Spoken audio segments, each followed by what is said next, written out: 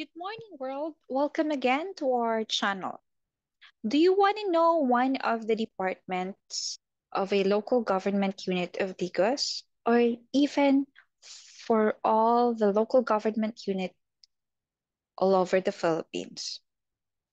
Do you want to know the legal basis of the creation of such department?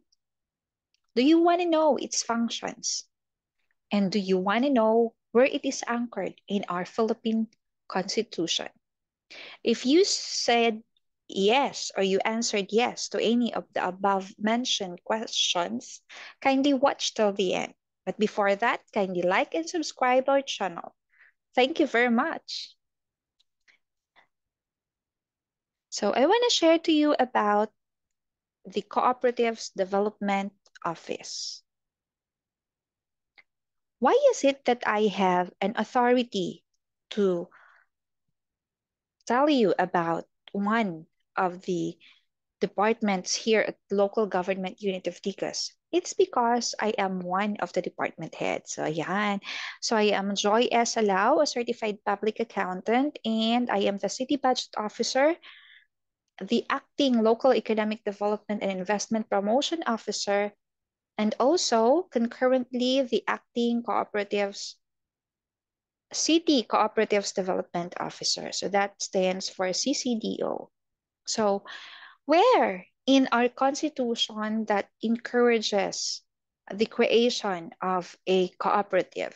So, in the state policy section, section 23, the state shall encourage non-governmental, community-based, or sectoral organizations that promote the welfare of the nation. So, doon nakabase yung isang pag-create ng cooperative. And also, RA 7160 ng Local Government Code or Local Government Code of the Philippines, it states that in Article 17, there it sets the creation of the Cooperatives Development Office as a discretionary.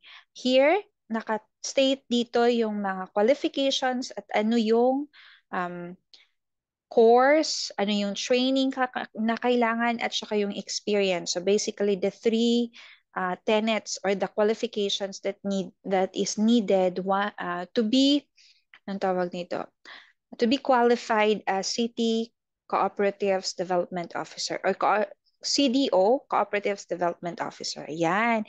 And Section 487, Qualifications, Powers, and Duties of a Cooperatives Development Officer. So no person shall be appointed cooperatives officer unless he is a citizen of the Philippines. Ayan.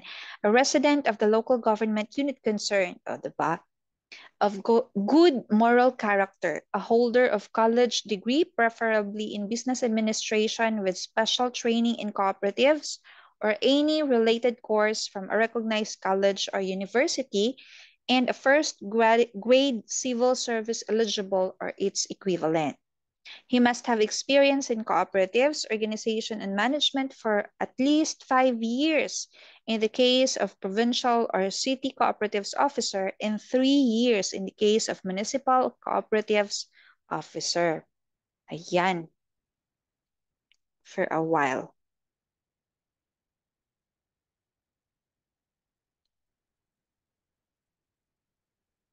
Have to stop sharing first. I have to recheck. Ayan. Okay. Checked.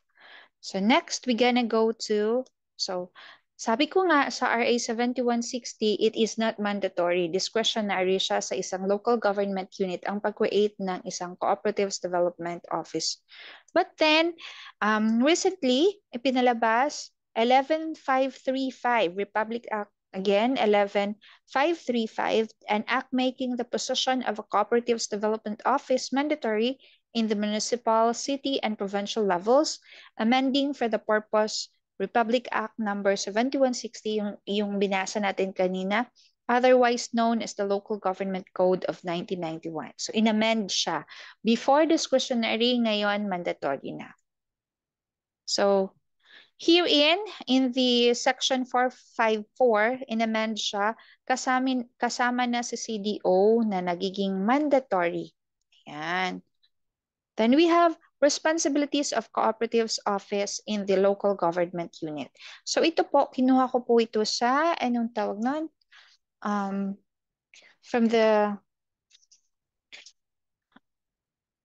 responsibilities of the Cooperatives Development Officer based dun sa appointment ng isang CDO from the Human Resource. Of course, it is also from the Republic Act 11535. Ayan.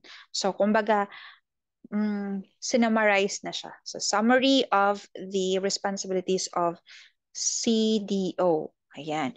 Initiates the organization and management of cooperatives and provides technical and other forms of assistance. So, basically po, initiates the organization. So, yung maghahanap ng sino yung dapat na i-organize o i-encourage na i-organize. And management of cooperatives. So, at first, we have to para bang i-guide namin sila dun sa management. Ayan. And provides technical and other forms of assistance. Technical assistance dun sa nagbibigay tayo ng trainings. Ayan, management trainings, sa maraming trainings. Ayan. And other forms of assistance. It could be financial if the local government unit budget allow.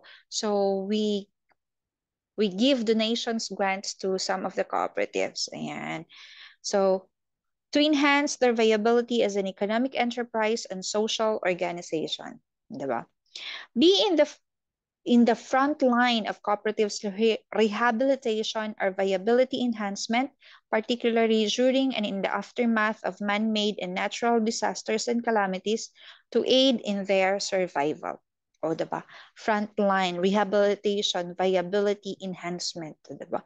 Recommendations to the Sangguniang Panlungsod and advises the city mayor on all matters relative to cooperatives development and viability enhancement which will improve the livelihood and quality of life of the inhabitants. So basically po, we encourage people or citizens to organize so as to help them in their social economic viability or yung upliftment, o diba?